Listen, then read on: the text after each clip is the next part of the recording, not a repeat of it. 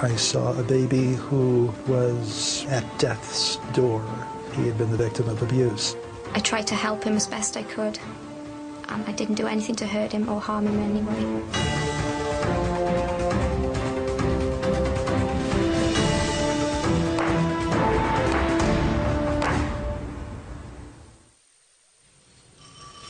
The case against British au pair Louise Woodward captivated the nation. She was accused of being a baby killer, yet she seemingly fit none of the stereotypes. Her murder trial would provoke inflammatory debate about child care, working mothers, and the role of women in society. At the center of it was the tragic death of an 8-month-old boy. How he died and why is still being debated today.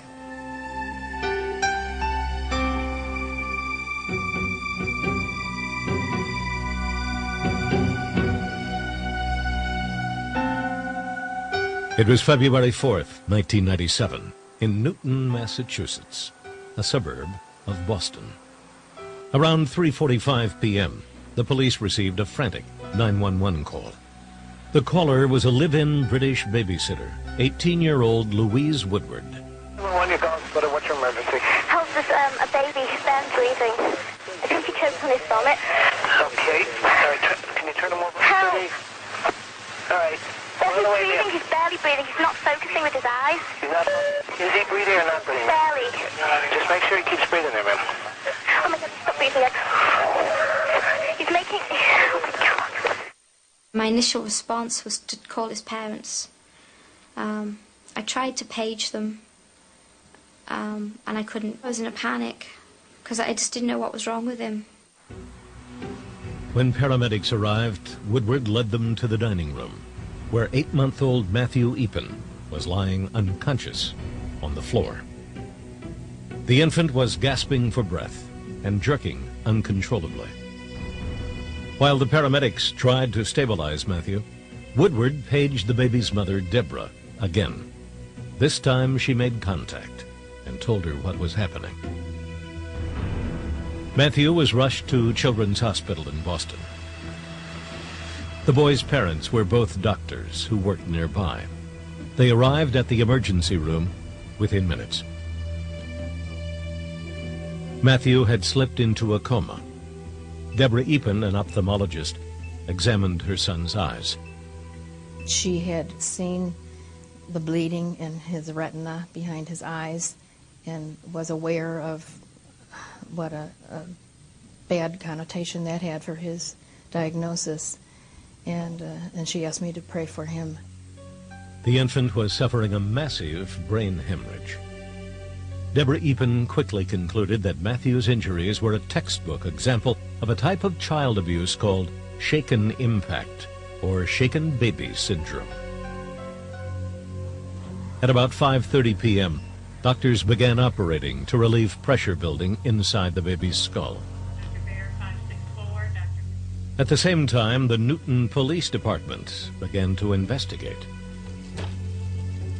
Sergeant Bill Byrne spoke with Matthew's doctors, who told him that the infant had most likely sustained his injuries just a few hours earlier.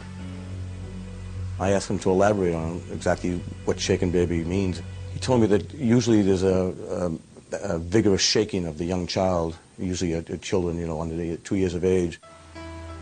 At 7 p.m., Sergeant Byrne and 3 other policemen arrived at the Eapen's house to interview the live-in babysitter.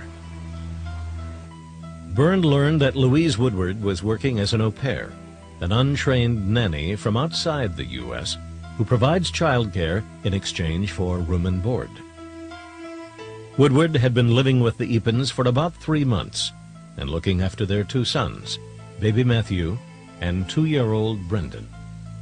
The au pair told the detective she had been home alone with the boys all day. Matthew, she said, had been irritable since that morning. He was acting like he was tired, but of course it was only 2 hours since I got him up from his long nap. He started to get cranky and upset.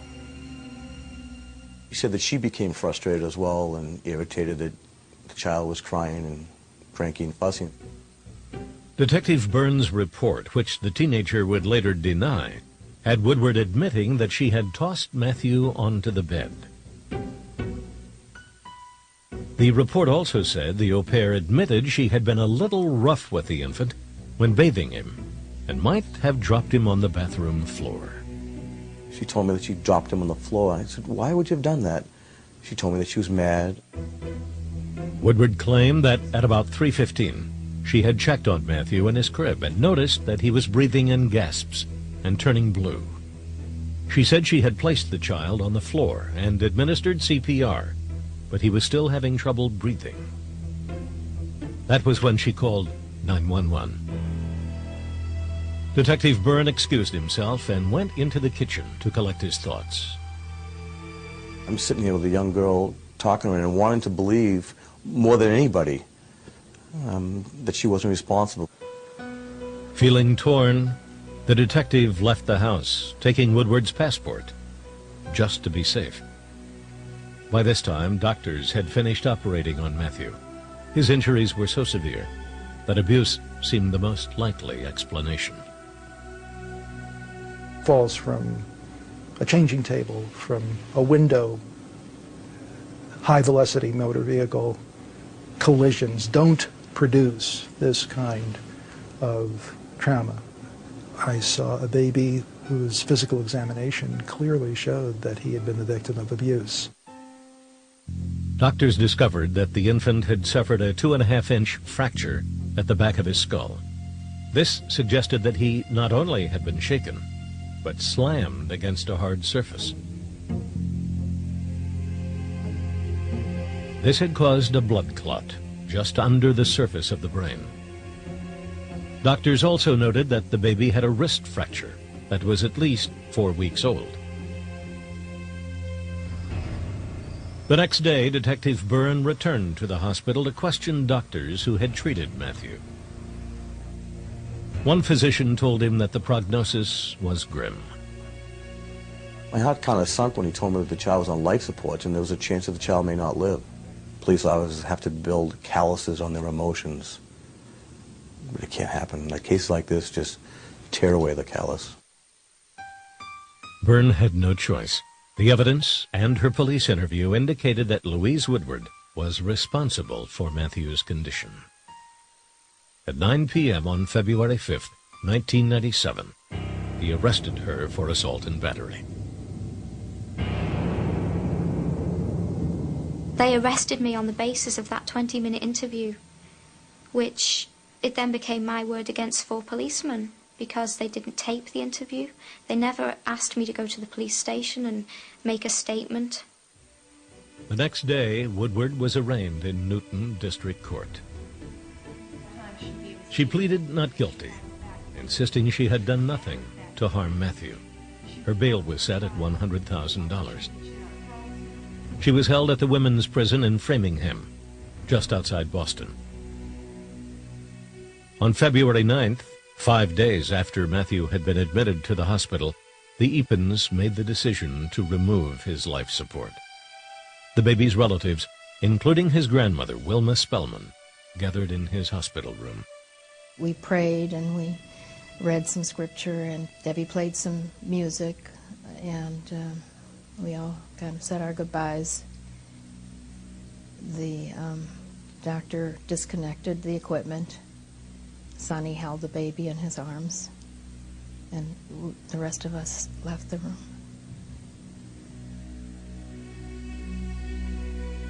Half an hour later, Matthew died in his father's arms. The next morning, the charge against Louise Woodward was upgraded to murder. Back in court on February 13th, Woodward once again pleaded not guilty. She was held without bail. Before long, she would become known simply as the nanny.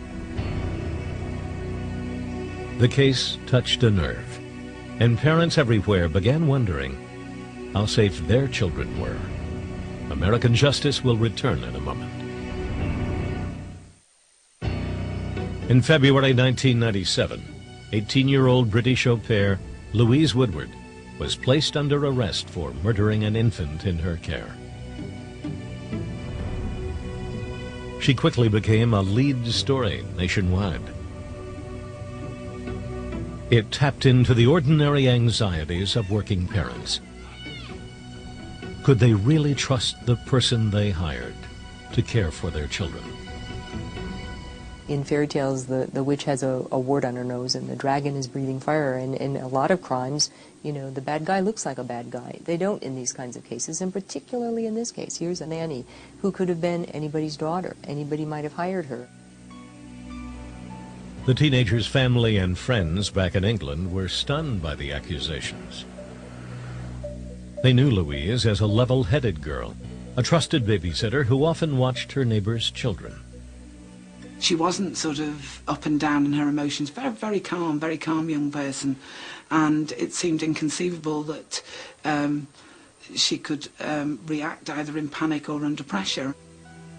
As investigators looked into Woodward's background, they discovered a young woman who came to America expecting an adventure and instead found a stressful job. Woodward grew up 150 miles northwest of London in the village of Elton. She lived here, in this house. Her father worked as a handyman, her mother as an administrator at a local college. After high school graduation in the spring of 1996, Woodward decided to spend a year in the U.S. before attending university. An agency in Cambridge, Massachusetts found a job for her, and off she went. At first, she was placed with a family in Manchester-by-the-Sea, a town 30 miles north of Boston. The teenager didn't like the remote location and objected to her 11 p.m. curfew. She decided to switch families. In November, she moved to Newton and began working for Sunil and Deborah Epen. Newton is just a short train ride from Boston, so Louise was able to take advantage of the nightlife. When Louise took the job, she was a little bit defiant about not having a curfew, that she wouldn't need a curfew, but they said, okay, we'll try and work it out for a month and see how it goes. The relationship between Woodward and her new host family quickly soured. As Louise developed an active social life in Boston, she often returned home late at night and had trouble getting up on time. This was a young woman who came here apparently interested in theater and children. It appeared that her interest in theater and nightlife outweighed her interest in the Epen children. The Epens were a successful young couple, struggling to balance their medical careers with their responsibilities as parents. Deborah Epen told her mother that the au pair had become more of a burden than a help. Things were not going well with the relationship with Louise, and she was having these problems of getting in late. She said, now it's like I have to take care of a teenager too. The situation came to a head during the last week of January 1997. The Epens held a meeting with Louise. They warned her that she would have to start obeying a midnight curfew if she wanted to keep her job. Louise objected. I felt that I was over 18 and it really should be up to me to decide when I go to bed. It was just a few days after the confrontation on February 4th that Matthew Epen fell into a coma. 5 days later, he was dead, and Louise was in prison, charged with murder. The prosecution speculated that Woodward had shaken the infant in a moment of rage. When something got in her way, the family imposing a curfew, saying you've got to spend more time with the kids, I think it made her really irritated and angry, and Matthew was the immediate object of that irritation. Woodward's au pair agency agreed to foot the bill for her defense. It hired a team of lawyers, including Barry Scheck, a member of O.J. Simpson's so-called Dream Team. The attorneys built a defense based on the medical evidence. Among their expert witnesses was a neuropathologist named Dr. Jan Liestma. What he saw in Matthew Epen's CAT scans contradicted the prosecution's theory. According to Dr. Liestma, Matthew had not suffered a fatal injury on February 4th. He believed the injury had occurred at least 3 weeks earlier. Quite clearly there was a skull fracture in the back of the head. In my view, it was a healing skull fracture. Dr. Liesma said Matthew had been living for weeks with a skull fracture and a blood clot, called a subdural hematoma, on his brain. He felt the boy's injuries were consistent with an accidental fall, rather than an intentional blow. Eventually, the clot began to bleed again. That caused the pressure in Matthew's brain to rise, rupturing the blood vessels behind his eyes. A chronic subdural hematoma can be a silent bomb, in a sense, ticking away, and it may solve itself and go away and never come to anyone's attention. Such things do happen and are well documented in the medical literature. If this were true, Woodward might not have been present when Matthew was hurt. This theory was supported by a puzzling piece of medical evidence. Matthew Eapen's x-rays showed that in addition to his head injury, he had a wrist fracture that was 4 to 6 weeks old. Perhaps that fracture occurred in the same accident that cracked Matthew's skull. We have one camp saying shaken baby syndrome is a real phenomenon. We have another camp saying, no, it can't happen biomechanically. When you have a dispute in science, I say you don't have any proof beyond a reasonable doubt. As Woodward's attorneys prepared for a trial that was already making headlines, people from her hometown back in England were coming to her defense. Louise was plastered all over the papers as this nanny from hell, and, you know, this wasn't the young person we knew. Villagers gathered in homes and in a back room of the church. They raised money to fly Woodward's parents to Boston. Although it would not be admitted in court, Woodward's attorneys arranged for her to take a polygraph test, and the results were impressive. They strongly suggested she was telling the truth. I'm innocent. I didn't do anything wrong. If anything, I tried to help him as best I could, and I didn't do anything to hurt him or harm him in any way. As the trial began on October 7th, 1997, reporters clogged the sidewalks in front of Middlesex Superior Courthouse in Cambridge, Massachusetts. By this time, it was clear that while Louise Woodward was the defendant, she was not the only one in the spotlight. Deborah and Sunil Eapen were also the focus of intense public scrutiny. They lived in a well-to-do suburb of Boston and were typecast as yuppies, more interested in their careers than the welfare of their children. One caller to a Boston radio talk show said, quote, "Apparently the parents didn't want a kid. Now they don't have a kid." Most of these insinuations focused on Deborah Eapen. The working mother was criticized for leaving her children with an apparently irresponsible teenage au pair, instead of staying at home and caring for them herself. To find that she was in fact demonized for choices that every young mother faces and made reasonable choices about seemed to be very unfair for her, and she took it very hard. It was becoming a public crucifixion. In its opening statement, the prosecution promised the medical evidence would show that Louise Woodward had killed Matthew Eapen and that she had a motive. That baby's head went back and forth, shearing the veins inside of his head, causing the retinal hemorrhaging. Prosecutor Jerry Leone asserted that Woodward had grown frustrated with her job and had taken it out on the infant. There was one person who had custody of Maddie during that time who could have inflicted the injuries, and that was Louise Woodward. There was also one person who had the state of mind at that time to have treated Maddie in that way, and that was Louise Woodward. Woodward's lawyers countered that scientific evidence would prove she had not shaken the child. Defense attorney Andy Good told the jury that the prosecution's scenario was impossible. They claim that Louise Woodward took Matthew Eapen and shook him shook him for a full minute. Shook him. That, ladies and gentlemen, is less than 10 seconds. The defense said it would demonstrate that Matthew was in no way a victim of abuse. To the contrary, Louise Woodward was ready to take the stand and explain how she tried to save Matthew's life. But that didn't change the fact that the experts who examined Matthew Eapen at the hospital were convinced he was the victim of shaken impact syndrome. In an effort to win her freedom, Woodward's defense attorneys would have to take on the medical establishment.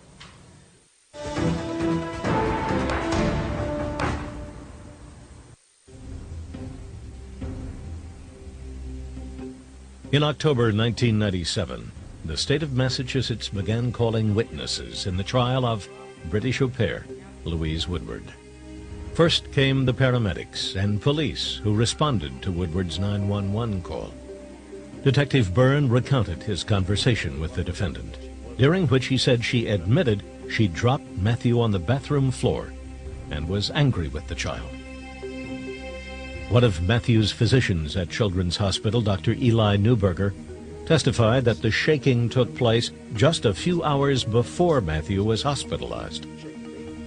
In a dramatic demonstration, he showed the jury what he thought Woodward had done to the baby. An impact to be exerted in approximately the following fashion.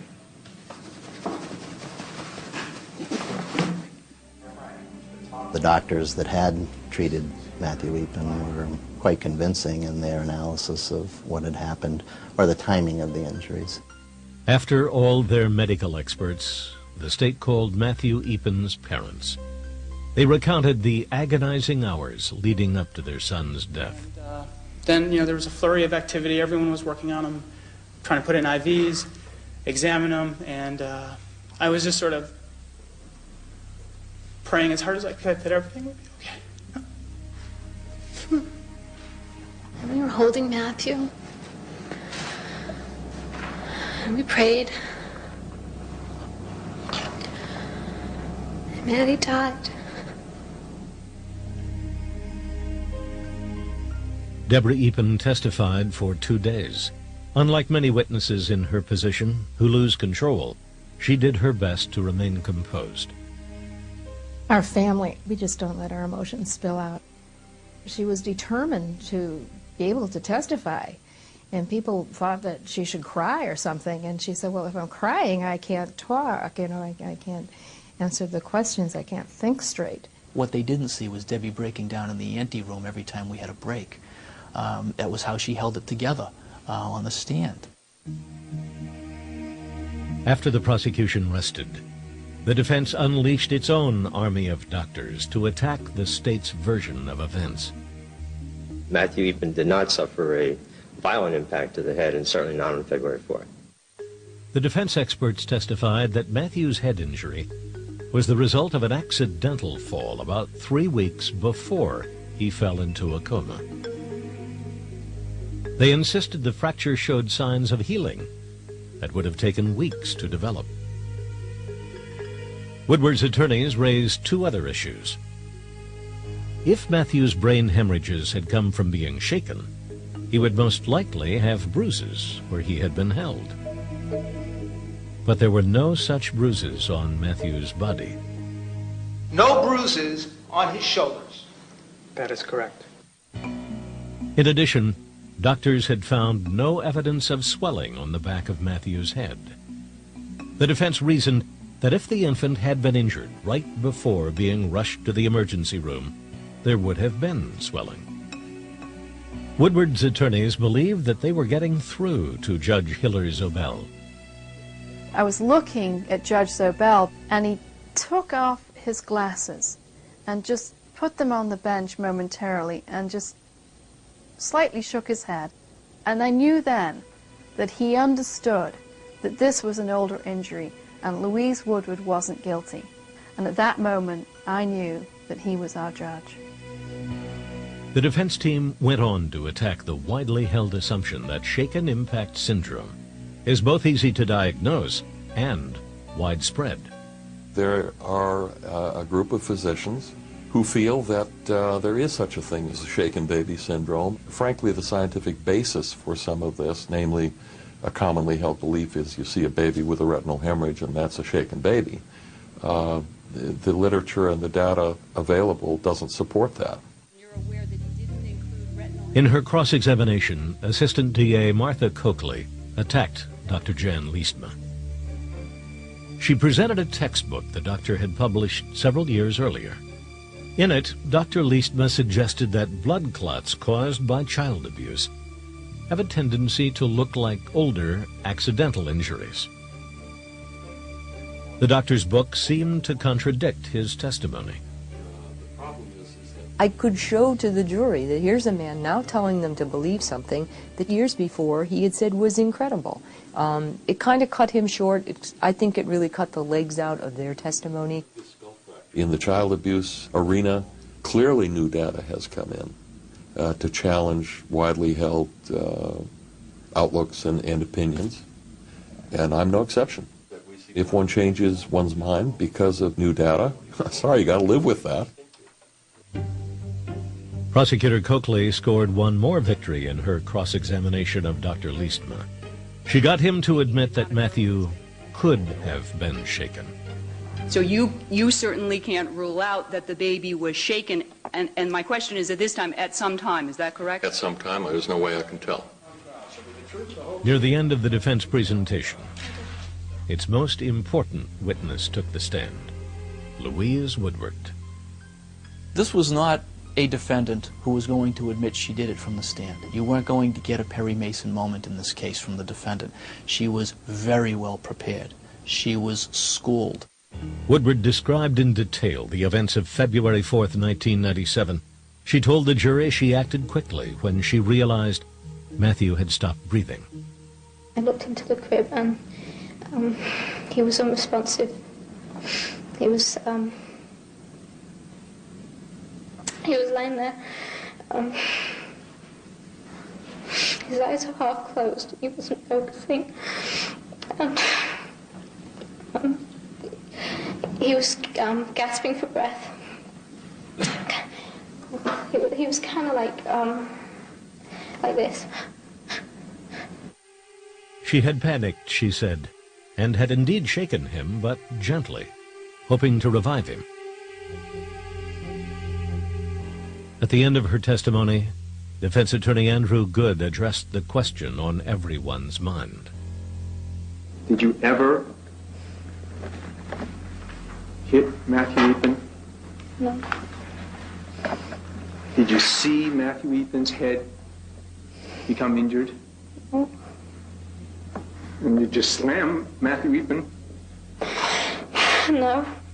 Instead of crying in response to Good's litany of questions, as might have been expected, Woodward cracked a smile. I think Louise thought he was joking, and in fact he wasn't. He was losing control because he was emotional about things. At that point, a little bit of me died, because then I knew that her head was probably on the chopping block, and that was it. Throughout the trial, Woodward had occasionally smiled or laughed in response to questions. Was this the behavior of a malicious woman or an awkward young girl? Jurors would later say they weren't influenced by the teenager's courtroom demeanor, but they didn't think Woodward's story rang true. We didn't believe her testimony about what happened from 3 o'clock that afternoon until the time that Matthew was taken to the hospital. Prosecutor Jerry Leone cross-examined Woodward aggressively, hoping to expose her as callous. She held her ground, denying that she had ever told police that she had dropped Matthew Eapen. No, I said I popped him on the bed. Popped him on the bed? That's just an English word. It means like popped him onto the bed. It wasn't until she took the stand at the end of her testimony that she said that she told Sergeant Byrne that she popped the baby on the floor. That's absolutely untrue. Absolutely, unequivocally, she told me that she dropped the child. Although Woodward performed well under cross-examination, her seemingly inappropriate reaction to the most important question in the trial weakened her case. Even so, the defense decided to take a major gamble. They proposed that the jury only be allowed to consider charges of first-degree and second-degree murder, not the lesser charge of manslaughter. What we wanted to do was to prevent the jury from compromising. We wanted either she's guilty of murder or she's not guilty of anything. Let her go. After warning Woodward about the risk she was taking, Judge Zobel agreed to exclude the manslaughter charge. The defense was criticized for allowing Louise to adopt this all-or-nothing strategy. Some call it the noose or loose defense. But it was clear that Barry Scheck and the other attorneys fiercely believed in their client and thought the jury would too. The verdict is next.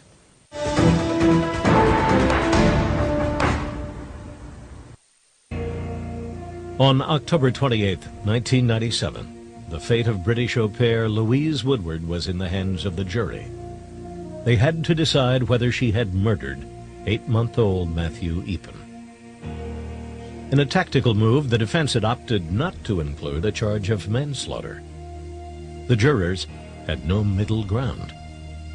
We have a young woman from another country who's come over here to work and experience life in Boston, and we have a dead baby and working parents, and there's nowhere to go with this. The jury deliberated for 3 days. At 9:30 p.m. on October 30th, they announced they had reached a verdict. Woodward's supporters back in her hometown of Elton, England, watched on TV in the local pub. Is the defendant guilty or not guilty? Guilty. Guilty of what? Guilty of murder in the second degree. Members of the jury, happy to your verdict as reported by the court. The jury...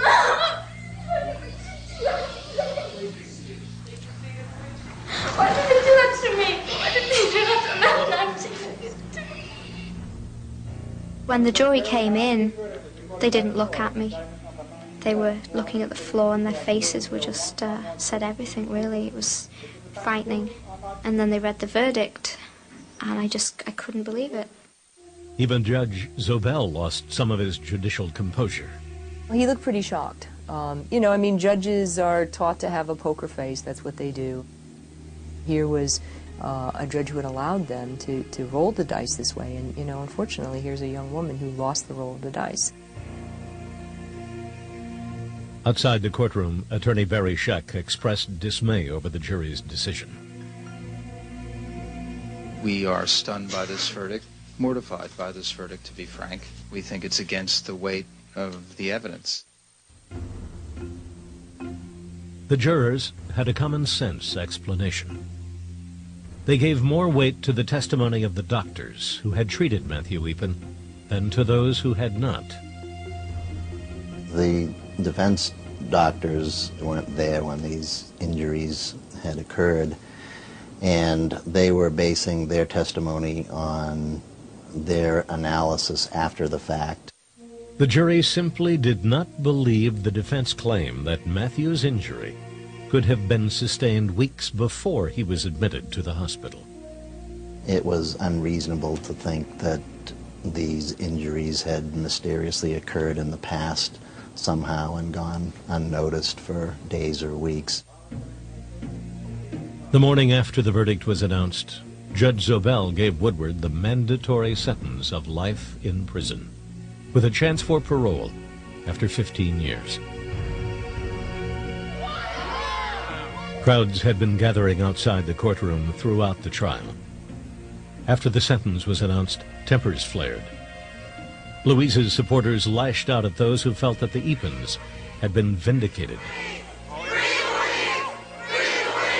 If there had been irrefutable proof of her guilt, okay, fine. But since there wasn't, she should have been let free. I just felt really physically ill to imagine that this young girl, just 1 year older than my own teenage daughter, would be going to prison for the rest of her life. As Woodward was taken into custody, her attorneys did damage control. In a hearing 4 days after the sentencing, the defense requested that Judge Zobel throw out the jury's decision and rule on the case himself. the judge agreed to consider overturning the verdict. Judges in every state have the authority to reduce a murder verdict to manslaughter, although it's a power they rarely use. On November 10th, Judge Zobel announced his decision. He reduced Woodward's verdict from second-degree murder to involuntary manslaughter. He released his judgment to newspapers and several websites. It was the first legal decision ever released over the internet. Zobel wrote that although he was convinced Woodward was responsible for Matthew Eapen's death, her actions, he wrote, were characterized by confusion, inexperience, frustration, immaturity, and some anger, but not malice in the legal sense. In a hearing held later that day, Zobel reduced Woodward's sentence to time served. I remember him rendering his decision and speaking in somewhat legalistic terms, and Louise not really understanding what was going on. And I wrote her a note saying, "You're free. He's letting you go." We were incredulous. We just thought that the bottom had fallen out from under us. That just seemed like it tipped the scales of justice upside down. Woodward had served just over 9 months in jail. Judge Zobel reduced the verdict to, I believe, the lowest he possibly could. I'm actually convicted now of involuntary manslaughter. I believe that he believed my medical evidence. There are a whole lot of people doing a whole lot more committed time in jail for doing far less serious crimes than Louise Woodward did. And I think that throws the system out of whack, off balance. And from that perspective, I think it was unfair and unreasonable. Judge Zobel's decision was not unprecedented. He was known in the Boston legal community as something of a maverick and had overruled jury verdicts in the past. That did not make his decision any less controversial, as prosecutors warned that his ruling may have a chilling effect on juries in the future. Back in a moment.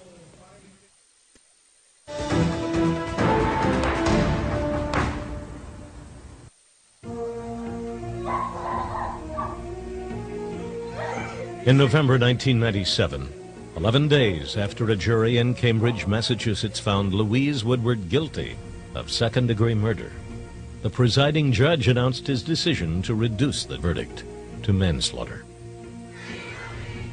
The ruling intensified an already raging debate. It was frustrating to have a 13th fact finder, if you will, decide that his view of the evidence was the right one and to reduce the verdict. But it was the decision to reduce Woodward's prison time that especially rankled prosecutors. Rather than a life term, Judge Zobel sentenced Woodward to time served. That meant she served 9 months behind bars. Certainly the way in which he sentenced her indicated to us that he believed she should have been acquitted. There's no other explanation for that. The defense countered that Louise never should have been charged with first and second-degree murder. This prosecutor didn't do justice from day one. Judge Zobel took care of that. And in that respect, that's the beauty of our legal system. Defense attorneys still maintained that Louise was wronged by a guilty verdict of any kind, even for manslaughter. They suggested that the jury was not qualified to evaluate the scientific evidence. Prosecutor Martha Coakley, however, insists the jury made the right decision. These were 12 people who thought about this case for a long time. You had the best defense in the world. You had the best experts in the world in some respects. If they could not create a reasonable doubt, I think the evidence was pretty clear. In Boston, the airwaves were flooded with armchair jurists who had their own opinions about the fate of Louise Woodward. Most people do time for this, Bill. I agree, but I think the other thing in his judge's decision was he didn't think there was malice involved. They still had to blame somebody, and as it came about, it was easier to blame her than blame the parents. Long after the trial, arguments raged over who was responsible for Matthew Eapen's death. His mother remained a convenient target. The couple received piles of hate mail from people who blamed Deborah Eapen for her son's death. As we fight, as women fight with childcare and professional questions, we always want to, make sure we've done the right thing. And I think we hold ourselves to a high standard. We hold other women to a high standard. And it did seem to be totally unfair. And yet it also, I think, showed the extent to which this case just pushed a lot of buttons for people on daycare and on dual career families and how we take care of our kids and how we provide for them safely. In response to the Woodward case, families across the country bought so-called nanny cams, surveillance devices that secretly recorded a babysitter to see if children were being abused or neglected. In June 1998, Louise Woodward left the U.S. and returned to her hometown in England. The people who worked so hard to support her hope that her name will one day be completely cleared. It was always felt that, well, it'll be the medical evidence in the end that will prove Louise's innocence. And it may be years before that happens. Woodward has tried to get on with her life. In the fall of 1998, she enrolled in law school in London. She said her career choice was motivated by her experience with the American justice system. Just when it seemed the excitement had died down, the CBS News program 60 Minutes broadcast a controversial report in March 1999. The program featured two doctors who theorized that Matthew Eapen had never been shaken. Instead, they said the injuries on his neck indicated he might have been strangled. They also suggested the baby had been abused over a long period of time.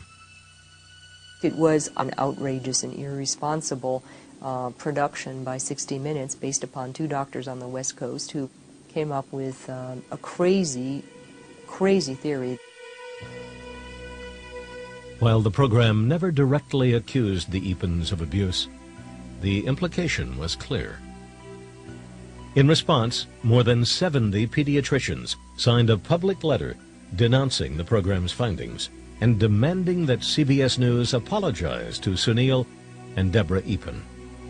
CBS News stood by the report.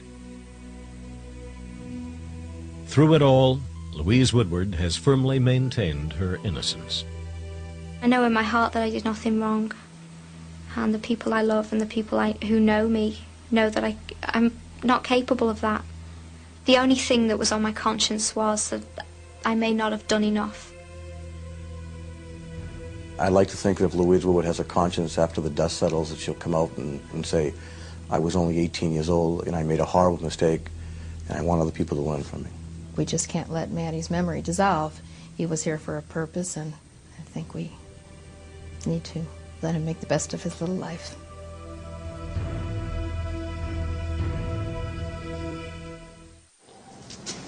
The week after Louise Woodward was convicted, the Massachusetts legislature voted on whether to reinstate the death penalty. At the last minute, Representative John Slattery, who had been a supporter of capital punishment, switched his vote, saying the Woodward case had convinced him that, quote, we can't always... It was February 4th, 1997, in Newton, Massachusetts, a suburb of Boston. Around 3:45 p.m., the police received a frantic 911 call. The caller was a live-in British babysitter, 18-year-old Louise Woodward. What's your emergency? Help, there's a baby, he's barely breathing. I think he choked on his vomit. Okay. All right, can you turn him over? Help! All right. He's barely breathing. He's not focusing with his eyes. He's not. Is he breathing or not breathing? Barely. Just make sure he keeps breathing there, ma'am. Oh my God, stop breathing. He's making... Oh my God. My initial response was to call his parents.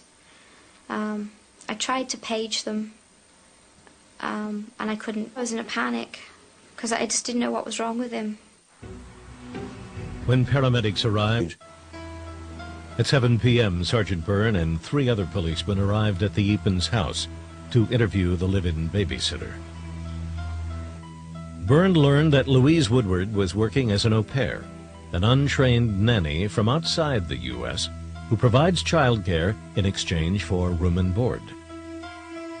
Woodward had been living with the Epens for about 3 months and looking after their 2 sons, baby Matthew and 2-year-old Brendan. The au pair told the detective she had been home alone with the boys all day.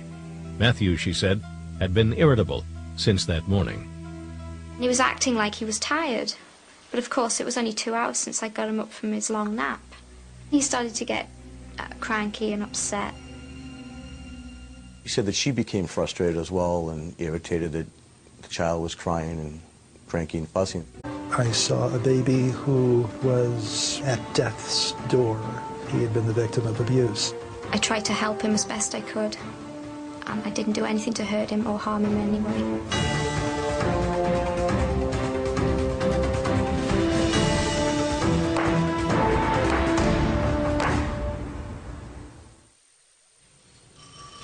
The case against British au pair Louise Woodward captivated the nation. She was accused of being a baby killer, yet she seemingly fit none of the stereotypes.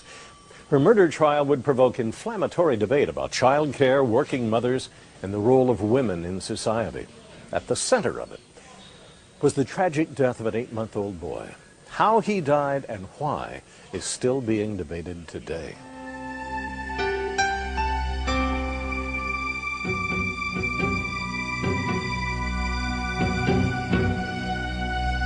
Woodward led them to the dining room, where 8-month-old Matthew Epen was lying unconscious on the floor. The infant was gasping for breath and jerking uncontrollably. While the paramedics tried to stabilize Matthew, Woodward paged the baby's mother, Deborah, again. This time she made contact and told her what was happening. Matthew was rushed to Children's Hospital in Boston. The boy's parents were both doctors who worked nearby. They arrived at the emergency room within minutes. Matthew had slipped into a coma. Deborah Epen, an ophthalmologist, examined her son's eyes. She had seen the bleeding in his retina behind his eyes and was aware of what a bad connotation that had for his diagnosis. And she asked me to pray for him. The infant was suffering a massive brain hemorrhage. Deborah Epen quickly concluded that Matthew's injuries were a textbook example of a type of child abuse called shaken impact, or shaken baby syndrome. At about 5:30 p.m., doctors began operating to relieve pressure building inside the baby's skull. At the same time, the Newton Police Department began to investigate. Sergeant Bill Burns spoke with Matthew's doctors, who told him that the infant had most likely sustained his injuries just a few hours earlier. I asked him to elaborate on exactly what shaken baby means. He told me that usually there's a vigorous shaking of the young child, usually children, under 2 years of age.